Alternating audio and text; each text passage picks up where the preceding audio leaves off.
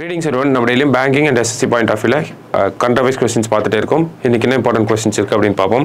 First question, what is India's rank in UN's World Happiness Report for the year 2024 அப்படினு கேட்டிருக்காங்க. So இந்தியாவோட ranking பார்த்தோம்னா 126th rankல இருக்காங்க. So first placeல வந்து Finland அப்படிங்கற country இருக்காங்க. Scandinavian country Finland.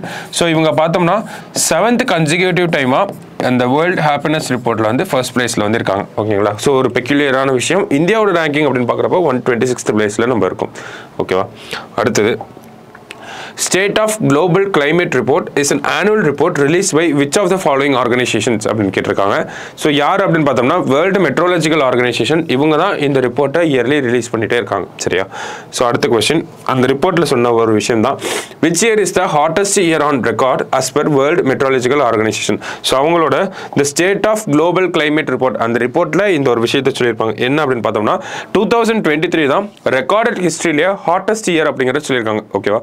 ஸோ இதுக்கு முன்னாடி ஹாட்டஸ்ட் இயரா இந்த இயர் இருந்துச்சு ரெக்கார்டட் ஹிஸ்டரியில அப்படின்னு பார்த்தோம்னா 2016 அப்படிங்கிறது ப்ரீவியஸ் பெஸ்டா இருந்துச்சு.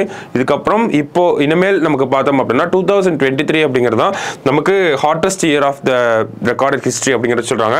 ஸோ இது இன்னொரு ரிப்போர்ட்லையும் சொல்லியிருப்பாங்க. என்ன அப்படின்னு பார்த்தோம்னா புரோக்கன் ரெக்கார்ட்ஸ் அப்படிங்கிற ஒரு ரிப்போர்ட் இருக்கு. நமக்கு யூஎனோட புரோக்கன் ரெக்கார்ட்ஸ் அப்படிங்கிற ரிப்போர்ட் இருக்கு. ஸோ அதுலயும் என்ன சொல்லியிருப்பாங்க 2023 தான் ஹாட்டஸ்ட் இயர் இன் ரெக்கார்டட் ஹிஸ்டரி அப்படிங்கிறத சொல்லியிருப்பாங்க. ஓகேவா?